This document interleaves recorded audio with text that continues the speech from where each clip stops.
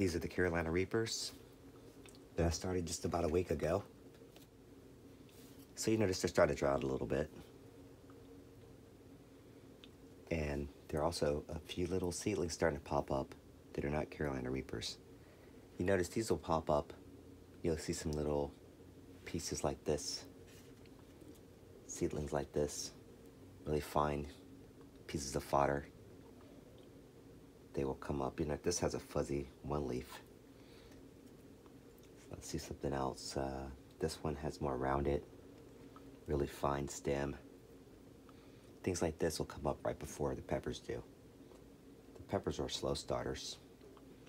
But when you see these things come up, then you know your soil is healthy enough to support the Carolina Reapers when they do sprout. Well, as I do this, I just go through and get some of the litter out as I inspect them. This is probably the second time I've done a little inspection and gotten some of the litter out. There's a little rock. And I want to give them some water today. I've watered them a few times. This is a half a water bottle. This is probably how much I've given them so far. Now I would like to give them a spray bottle. That's the best way to do this. I have about 3 spray bottles that I've gotten for these. And I went to grab one. And there's a total of about 6 down there. But each one has a different concoction in it. One has water / bleach.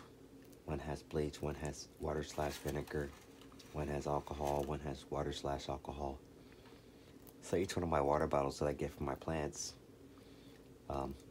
if I leave it unchecked, it becomes a concoction bottle for kitchen cleaner or bathroom cleaner or whatever.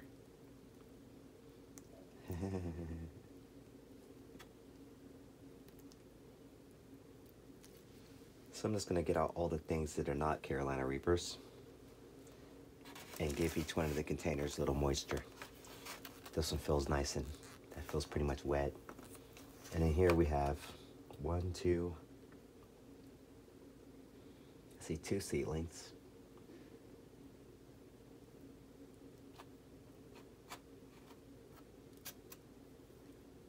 And this one still has a seed attached. There's 3. I could close this for a little bit to see if you can get some moisture built up in there to help loosen up the rest of those.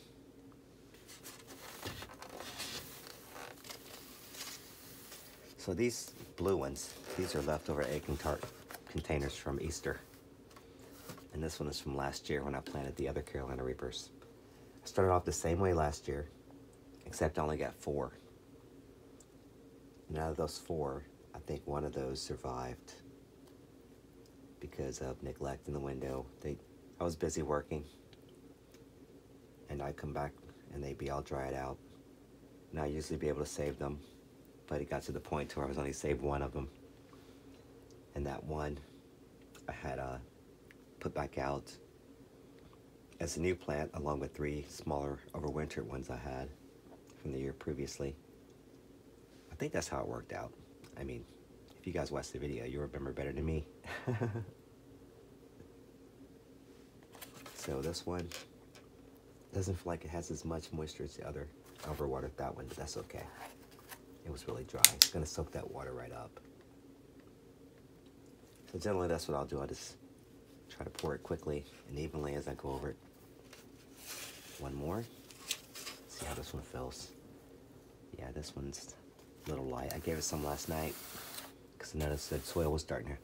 You notice when they're ready to water, the soil will turn like a lighter color, brown, rather than the darker, wet looking color. See, yeah, this is falling over, but that's not a Carolina Reaper. That's just some type of weed seedling.